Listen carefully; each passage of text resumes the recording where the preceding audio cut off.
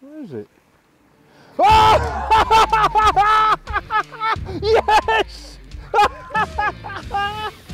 Same procedure, and at the moment I'm catching really well on my longer line. When I was 6-year-old, little and often were the best way of feeding. I'm 66 and it's still the best way of feeding. Just put 15 little poker micros in, like that, and it's going to fall through the peg and draw fish the whole time.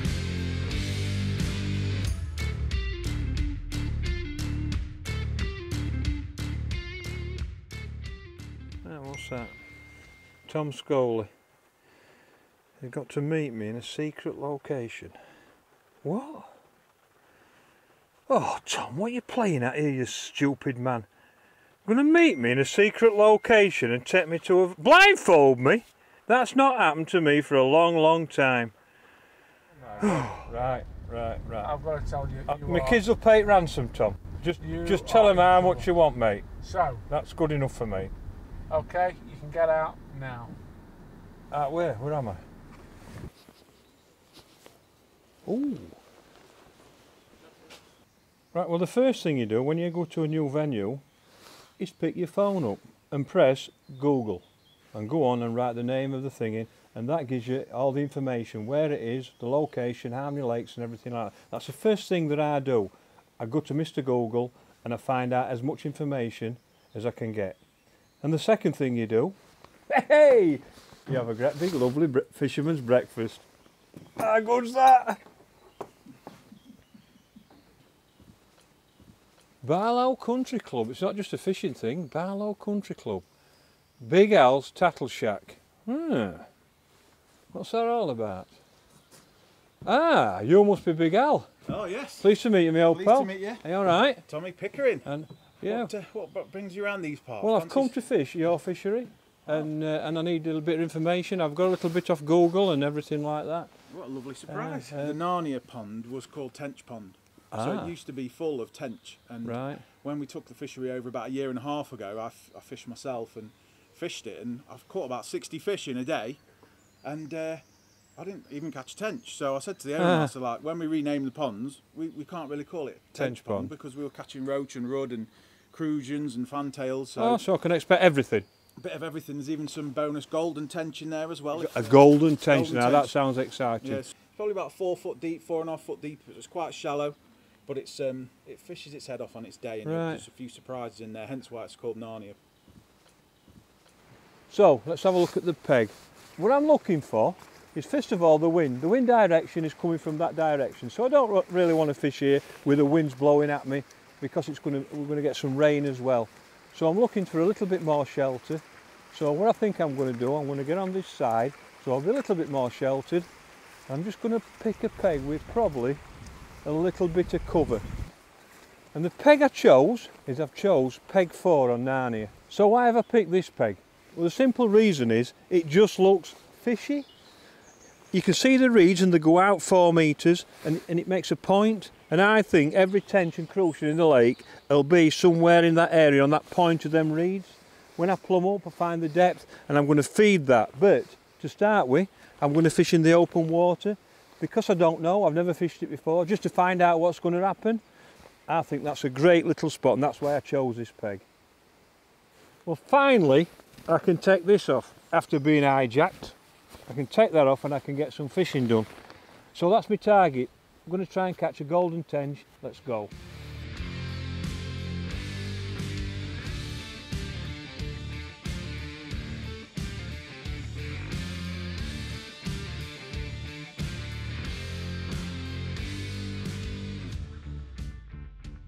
Whenever you go fishing, you always plumb the depth, because if somebody tells you it's 4 foot, it might be 4 foot 1 or 4 foot 2. It's only an estimate.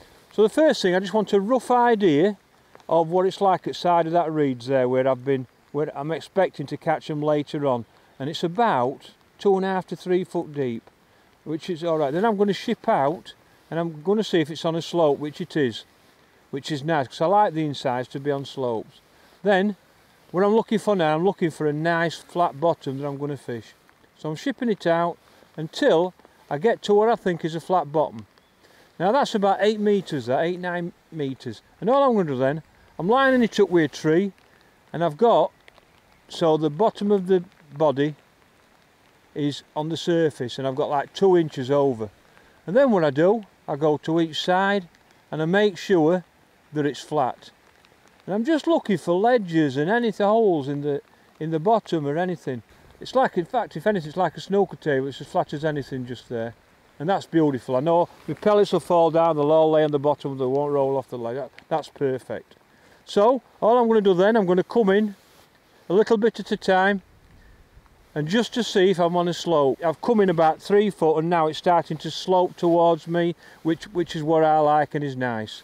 I've got the 2 rigs made up, so I can fish out there, catch some fish. Then when I think they're coming into the edge, I can pick the rig up that's already made for the edge. So I've got 2 rigs because of different depths. Get in your mind what the bottom's like so you know where you're fishing. You know the holes and the crannies and the ledges and everything like that. And that's what you're trying to do, because you want your bait on the bottom.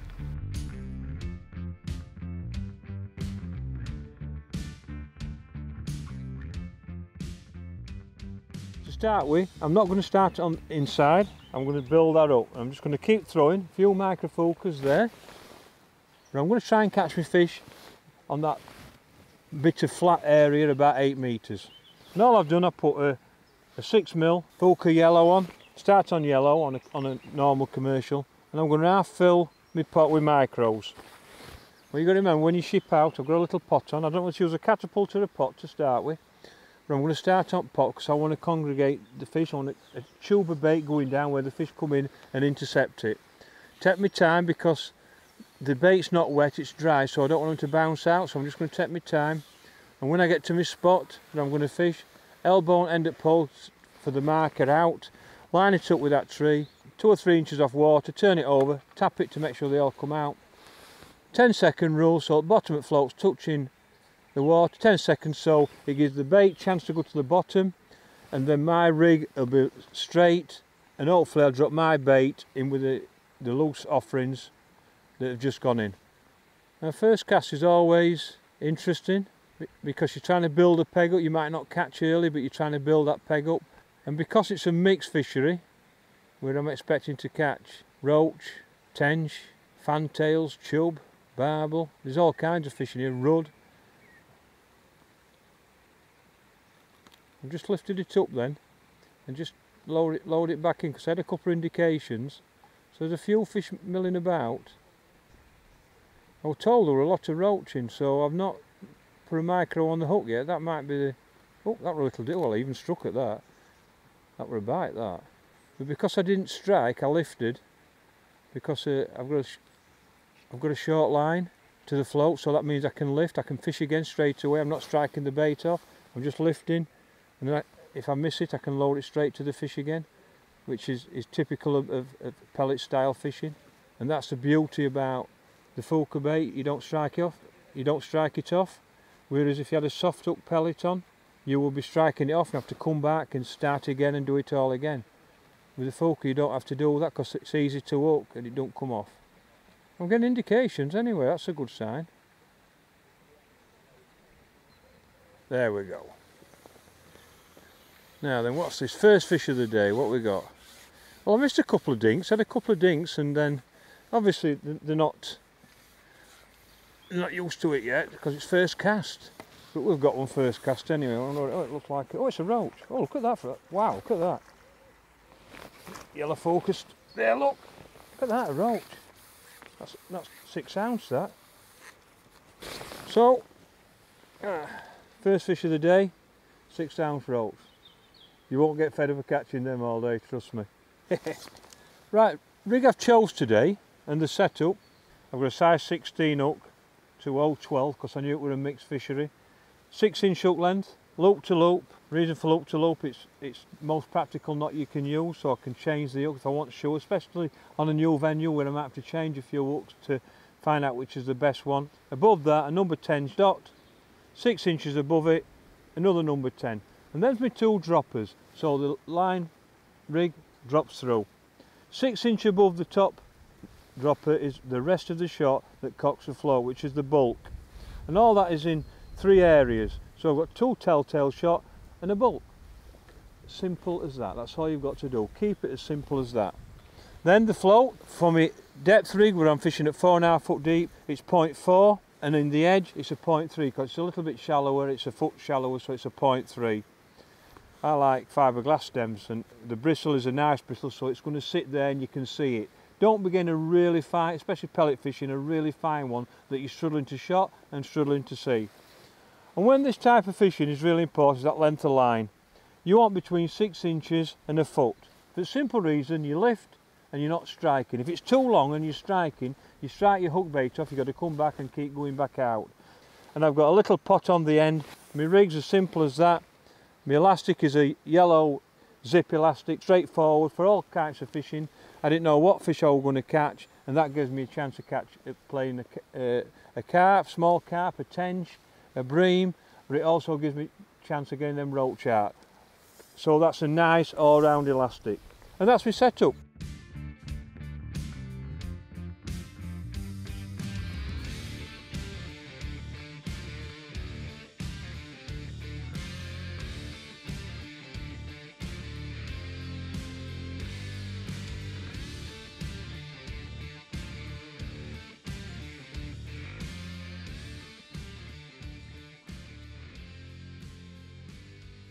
So same routine, same spot, elbow end at pole, feed, 10-second rule, and all I'm trying to do all the time is just keep feeding that tube, that same line. I call it like in a tube, so you all the time through the peg, and I think the fish get used to it. There you go, look at that, they'll come straight to it, and I've got one instantly.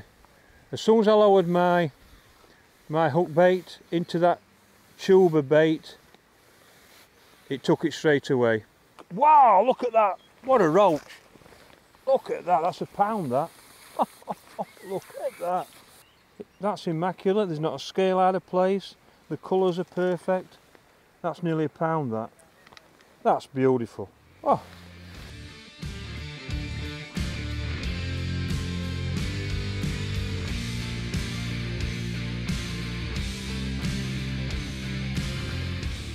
Oh, look at that, eh? Wow, how beautiful are they? They're fantastic. You know, you could catch them all day. That's absolutely stunning, that. What a place.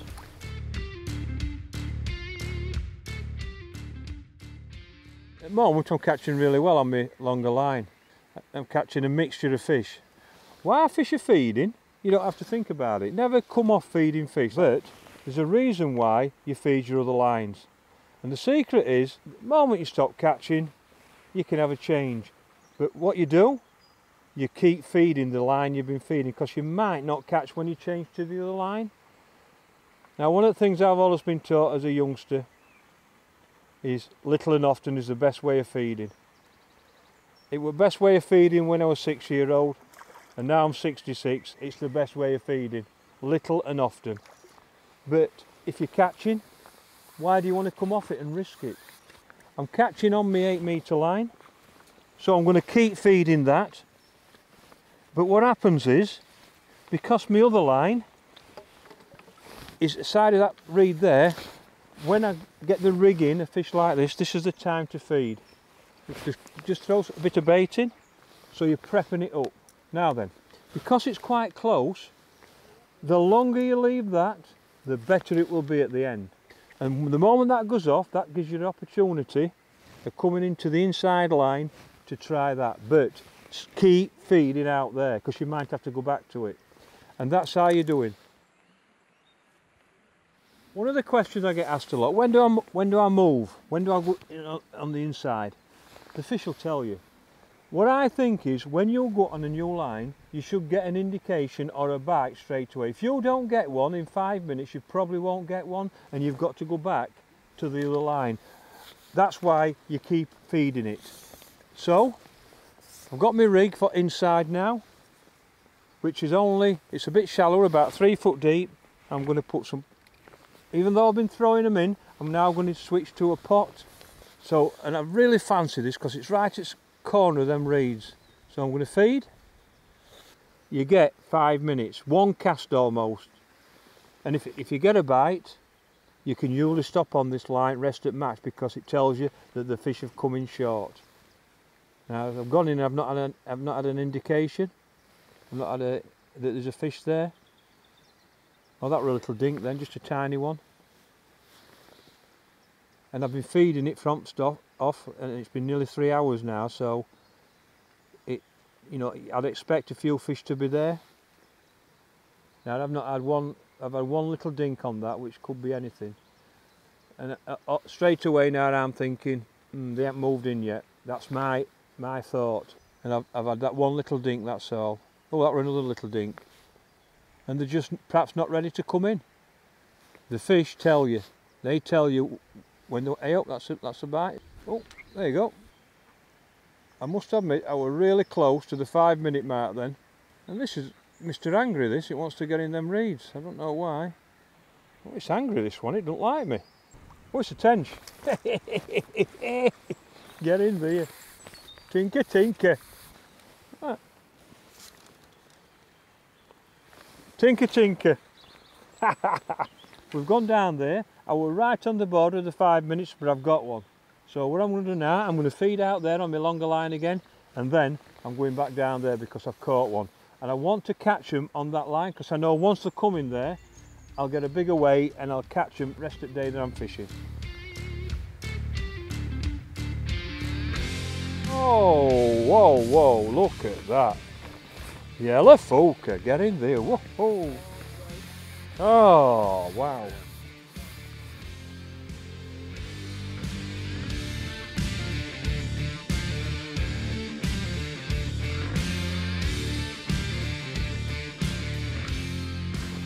Now, what I've done, because I've been fishing here for quite a while now, I've had to change the way I'm fishing because I'm getting the hang of it a bit better.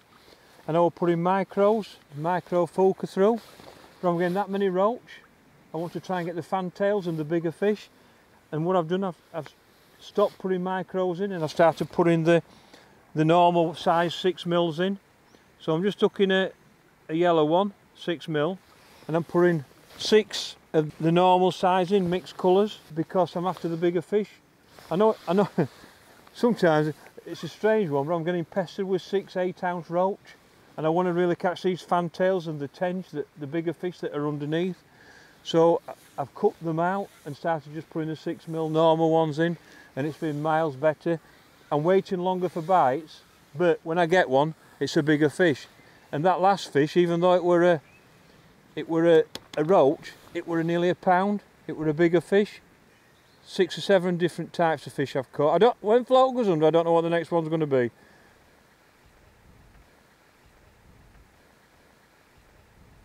I'm not sure what it is.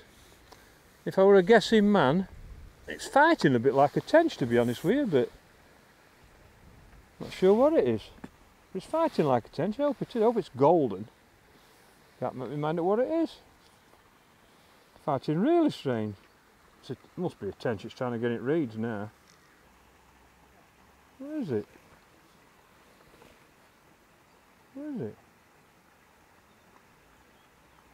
Oh! Yes! Bag of Foker, get in! Hey, look at that! Golden tench, look at that! Oh, we can go home now. Look at that. How gorgeous is that? Eh? Yellow Foker, you can't beat it. Woohoo! Where's that big alpha in Bag of Foker? Brilliant. To sum the day up, first of all, the fishery is absolutely stunning, fantastic. Facilities are awesome. The fishing is unbelievable. I just can't believe how many different species I've caught, probably 7 or 8 different species. When the float went under, I didn't know what I was going to catch. But if I came again, would I change the way that I'm fishing? Would I change the tactics? And I would a little bit, I think, to start with. Because I didn't know the venue, I fished 2 lines, one in the edge that weren't brilliant. I caught a few fish, but it wasn't fantastic. But the best line were in front of me at 8 metres. And I put the micro Foker in, and I kept pruning them in, and I was catching these roach. And the trouble is, these roach were 6 or 8 ounce, they were good fish, so I was happy catching them. If there'd have been smaller fish, I'd have probably clicked a bit quicker, because when I knocked the micros off and just started putting normal size fulcrum, 6 mils in, I started catching better fish. When they caught the fish, I caught these fantails, an odd big roach, tench, and I was catching them better. So if I came again, I would do it the other way around. I'd just feed the 6 mils, catch the bigger fish, and then if they went off, then I'd introduce micros and I'd do it the opposite way around. But I can't grumble, I've had a bite every casting. It's been a proper mixed bag. I've absolutely, thoroughly enjoyed it.